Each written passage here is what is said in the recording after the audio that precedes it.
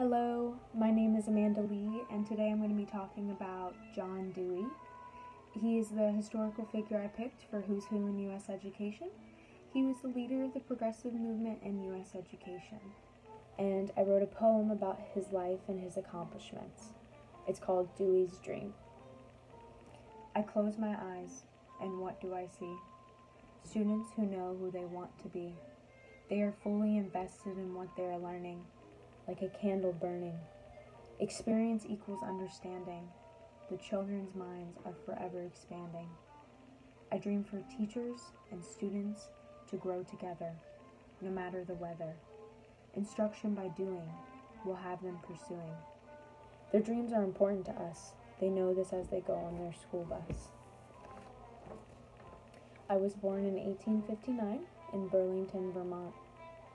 From there I became a philosopher and professor, establishing a laboratory school. My passion was my fuel. Leader of progressive movements in the education in the U.S., giving my all and nothing less, changing approaches to learning and teaching. The sky is where we are reaching. By hands-on participation, art, experience, and conversation, things start to come together, forming a stable foundation. Each student brings something different to the classroom.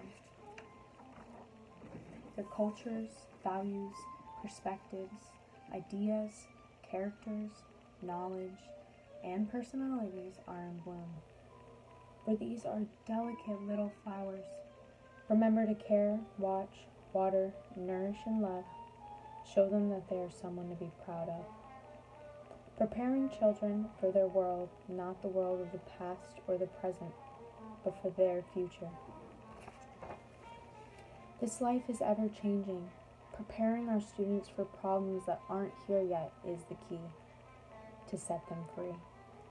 The goal is to encourage them to think, to achieve peace. We are the link. Teachers make the difference in their lives. I dream of an education system that thrives.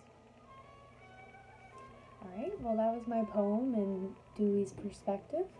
A quote that he said that I really liked about him was, he said, "Education is life itself," and I agree with this completely. And I hope you enjoyed. Thank you.